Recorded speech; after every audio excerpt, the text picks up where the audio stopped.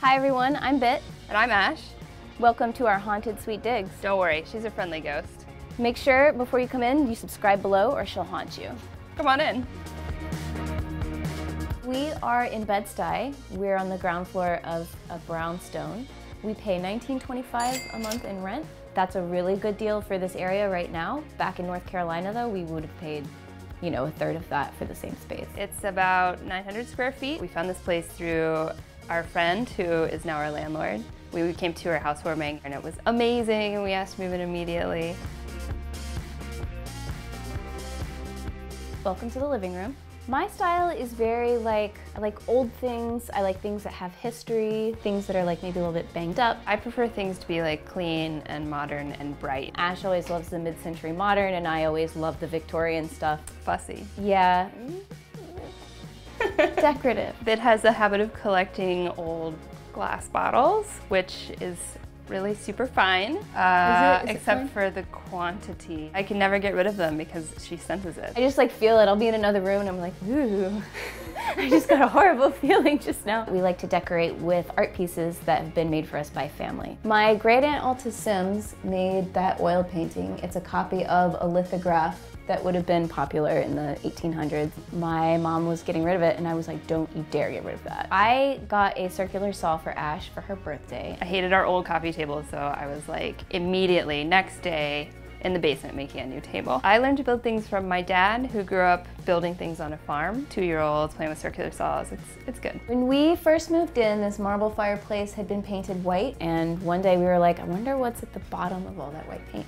So we got a razor blade and we chipped some of it off and it was like real Carrara marble. And we thought it was gonna be like an hour project, like we were just gonna, but no, it was a month. There were just so many layers of old paint. This is our kitchen. The space is kind of weird shaped and there's not a lot of counter space. Our kitchen table we got from a place called Knightwood, New York. They make custom wood pieces. This ended up being about $1,500 all told. They let us pay in multiple installments, so it wasn't like a huge burden. Definitely our big splurge, but you know, we'll keep it forever. I'm a librarian. I work in a video archive for a media company. I work at a music company as a facilities person. I do a lot of the same stuff that I do around the house, which is like, you know, home improvement type stuff. Here's the bathroom. I really don't like having a windowless bathroom. There are so many plants that thrive in the bathroom environment, like ferns and orchids. I just feel really sad thinking of all the things I can't grow in here because there's no natural light.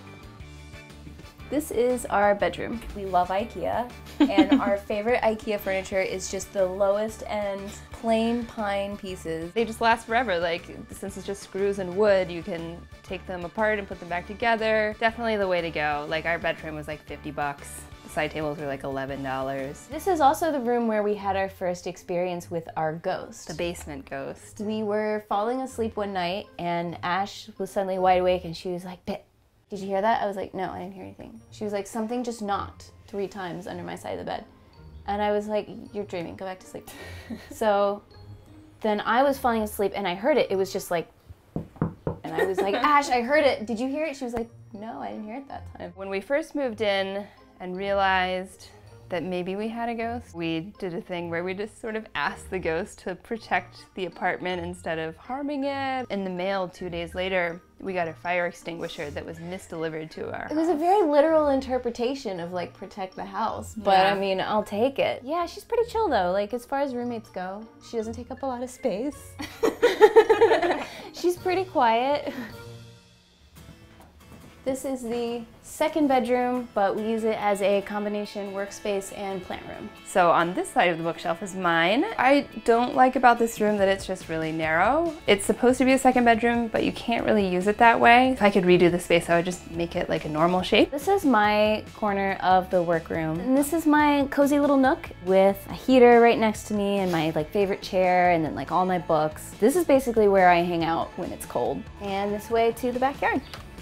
When we first moved into this house, collectively as a household, we were prepping the backyard. When they tested the soil, they found out that it was actually really high in lead and arsenic, which is apparently a big issue in Brooklyn. Everything that you see that we grow to eat is in soil that we had to like carry in through our apartment in buckets. Usually we grow salad greens in there. We have a lot of herbs over here. Yeah. Strawberries, blackberries, apples, cherries. And I think that's a grapevine growing up the water Yeah, tank. Concord. When Trump won the election, we were like, oh, okay, it's the apocalypse. We're all gonna die. In the coming starving times, we wanna at least have some protein.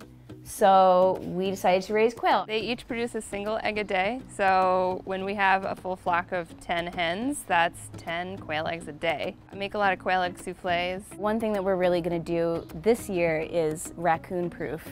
Because it turns out raccoons can open latches with their little hands and they're very smart. The baby quail that we have inside were hatched from these. We hatched them in an incubator and we just gathered the eggs out here. We met at a party in North Carolina, a pig pickin', which is where you put a suckling pig over like a chicken wire cinder block fire, which is very southern. Yeah. So I was super nervous and I had this big plate of pork in front of me that I just couldn't eat. Too nervous to eat. Like I'm also like scared of parties, so I had like found a vantage point at the beginning where I could like sit and observe everybody and like chain smoke and like act like I was too cool to talk to everybody.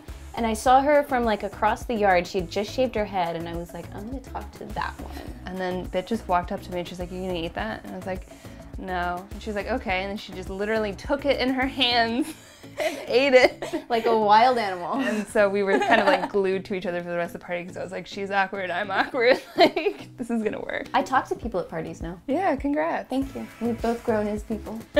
We got married at the courthouse in Brooklyn. Gay marriage had just been legalized. We were really excited to get married. We spent like $100 on like a giant keg of beer and just invited everybody we could think of and just threw a huge party. I don't think we're gonna move until we're ready to buy a house, which could be never. Yeah, I mean, our situation is like 1 in a million, like beautiful situation, so. We're never gonna get a place this nice. No, and with the current market rates, we're never gonna buy a place either.